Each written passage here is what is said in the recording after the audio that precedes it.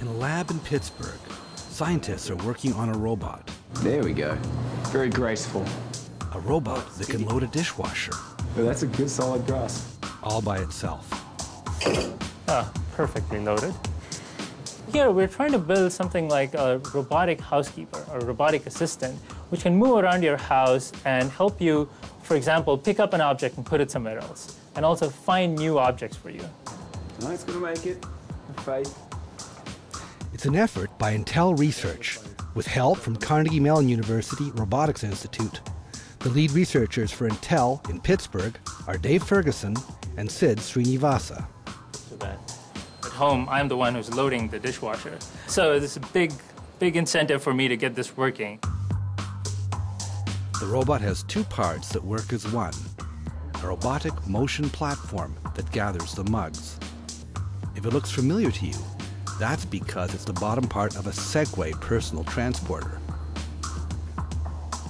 The Segway has a laser scanner that looks out for moving obstacles like people. The Segway's computer maps paths around them, so it can reach the assigned goal, the other part of the robot. All right. Delivery? A cable-controlled arm designed for robotics research. The arm is guided by a unique computer code called a planner. It's the newest and most important part of the system. It figures out how to maneuver the arm. It decides what mug to go after and how to grasp it. It's got a good grip. It extricates itself and loads the mug into a rack. You might think robots have mastered how to manipulate objects that are new to them. Not so. Usually, even demonstrations of the most advanced technology are meticulously controlled, even scripted. There are a couple of big challenges, and the biggest problem, I think, is to be able to deal with uncertainty.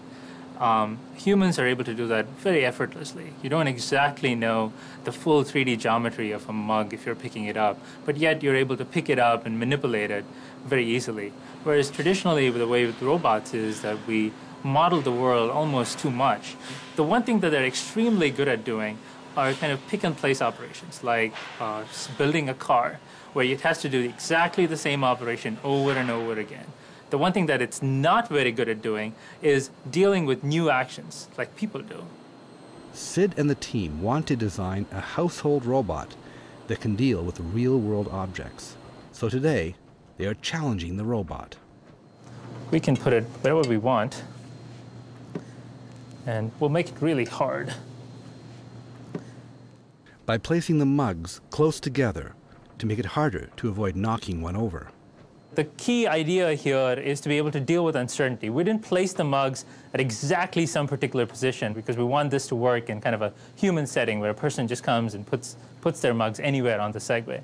Now again, the Segway is trying to wander in so that it's within range of the arm. Again, it doesn't have to be exactly at a particular place. It's just going to get close to the arm and then stop.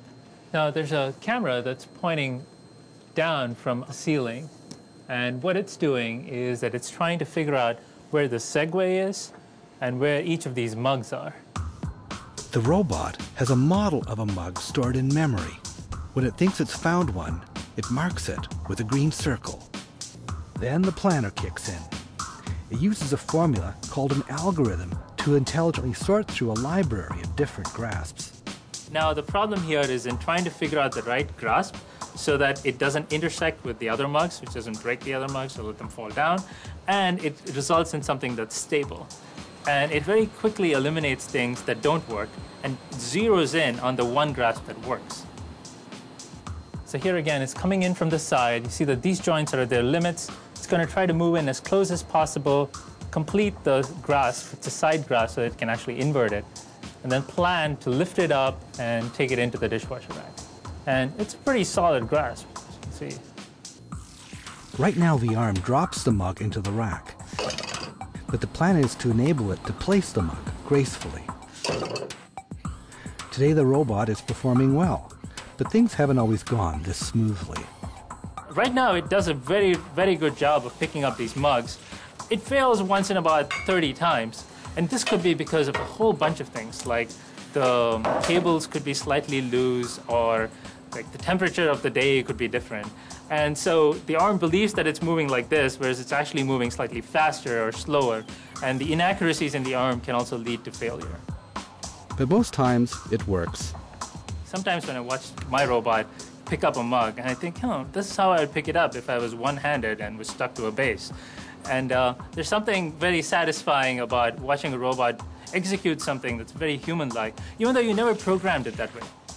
The next step is to mount the arm on the Segway to make the whole system mobile.